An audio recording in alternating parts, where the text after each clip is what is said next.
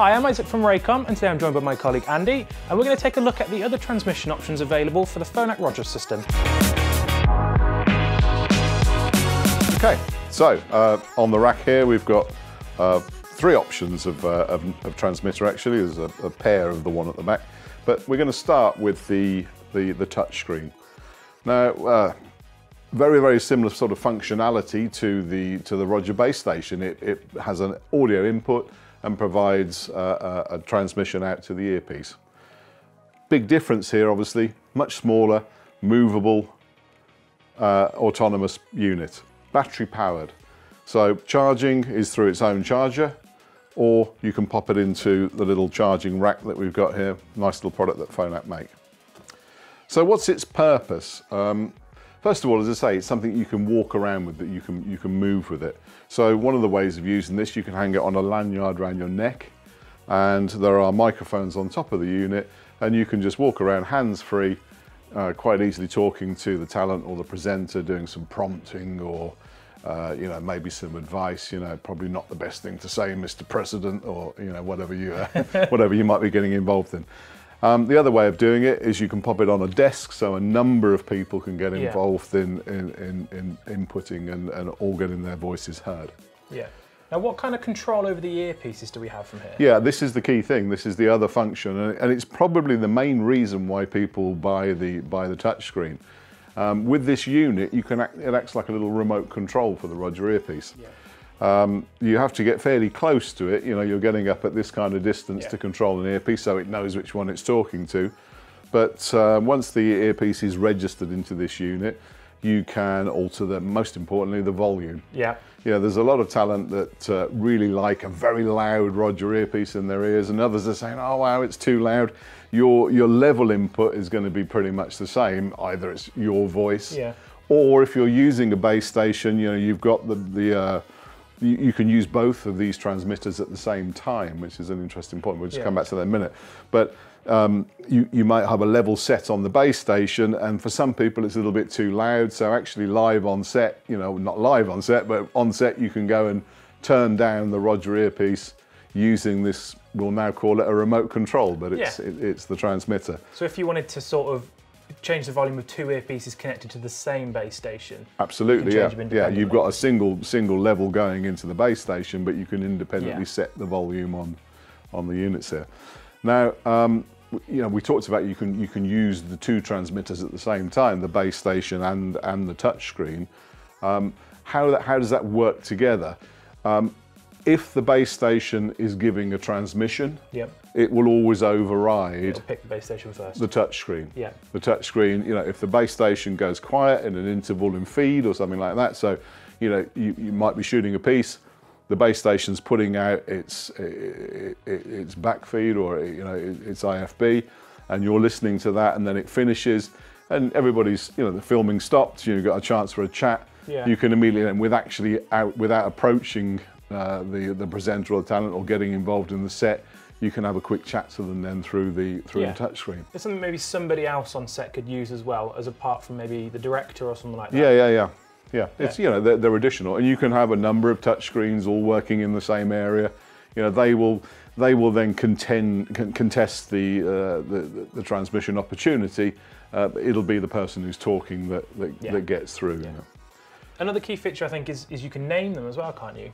The earpieces. Yeah, I mean you have the opportunity, because I'll just show you on the unit here. You have got a nice little screen on the front here that you can flick through various functions. I've just switched the mute button on there, so if you want to make sure that you're not being overheard, you can hit the mute button on the front, and you get a little red light there to say that you're not putting any transmission through.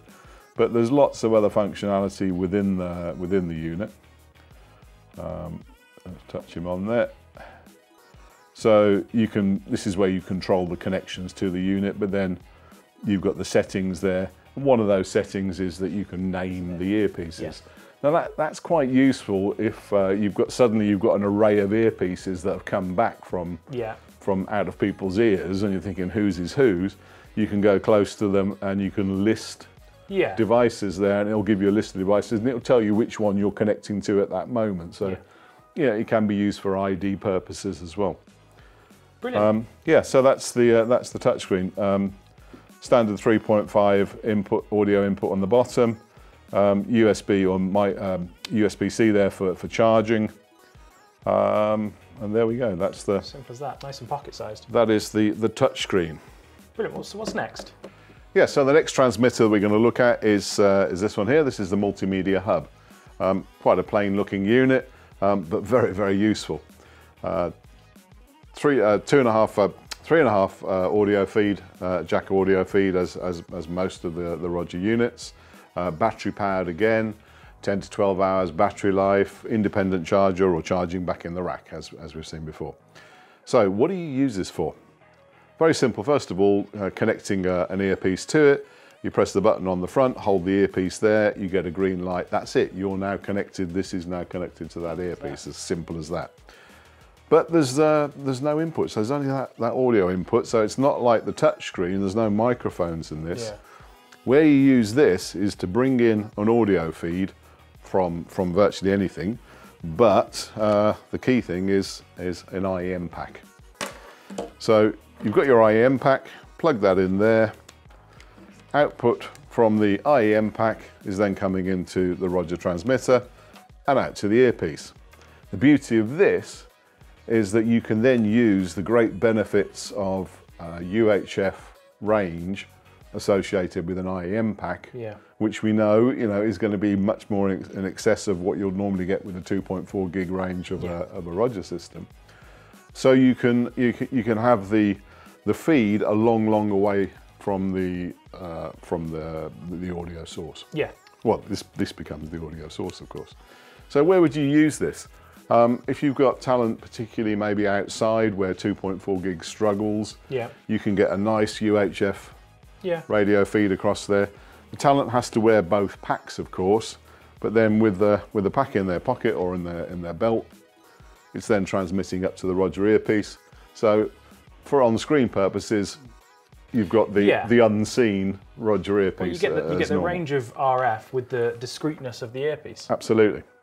Now that doesn't actually have to stay with the talent. This combination of units, you could be placing these up on a shelf, and then everybody in the room can be then getting their Roger feed from the combination of the Multimedia Hub and an IEM pack.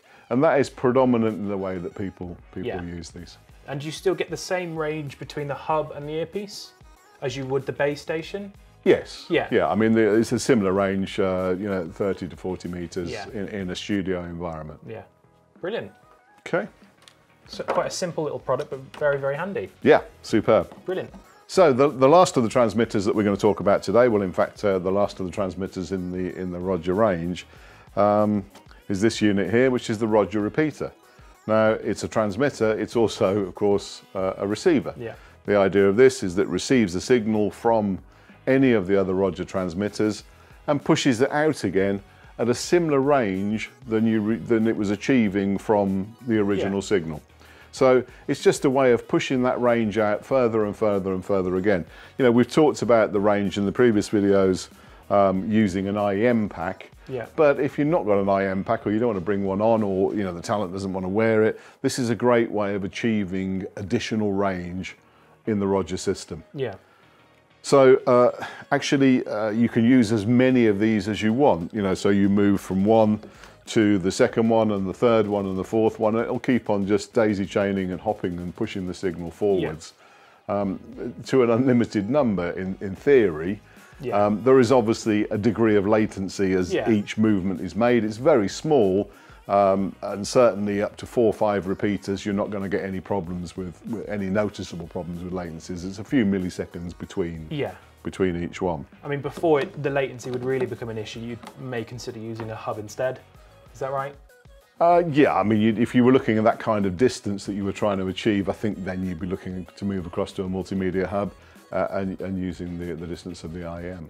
And can the repeaters be used with all of the transmitter options? Yes, yep. It becomes, as with all the Roger products, you kind of create a network of products. Yeah. So in the way that you can use base stations with the Multimedia Hub or with the touch screen, you can bring repeaters in there as well. As long as they're all on the same network, the functionality will carry on. Yeah. There's sorry. So we're going to look at doing a separate video to sort of demonstrate how to use the repeaters, because they can be daisy chained as well. Obviously, we may want to go through that. So yeah, I mean, we can show the kind of range that you'll achieve with the repeater. Yeah. And it's going to be good to do that. Yeah. Also, they're quite clever in that this nice big LED on the front, I've got this one switched off here, but this nice big clear LED on the front, you can see it's moved from green to blue there, and it has flashing green and flashing blue. Yeah. It gives you various different lights, and it can get a little bit confusing about what they're meant to be doing, but it's a really nice function. What this unit will do, it'll tell you when it's being useful. Yeah. So first of all, you get a blue light on here, and it says, you've got a connection there, you're seeing a Roger transmitter. Yeah. But it's saying, okay, I can see it, I'm within range, but I'm not really earning my money. It's not doing anything. I'm not really doing a great job, because you could get the transmission from that transmitter anyway. Yeah. So as you walk away, the LEDs will change colour and show you that you've reached the optimum point of being able to use, to be able to get some really good functionality from the repeater. And then when you go from another repeater to another, from one repeater to another, same functionality again. It's seeing the transmission from the first repeater. As you move away, it'll suddenly go green. You know that you've got a really useful positioning of that repeater. Are there any points to consider when placing the repeaters? It's exactly the same as with any of the transmitters, really. The higher up, above head height is a great place to put them.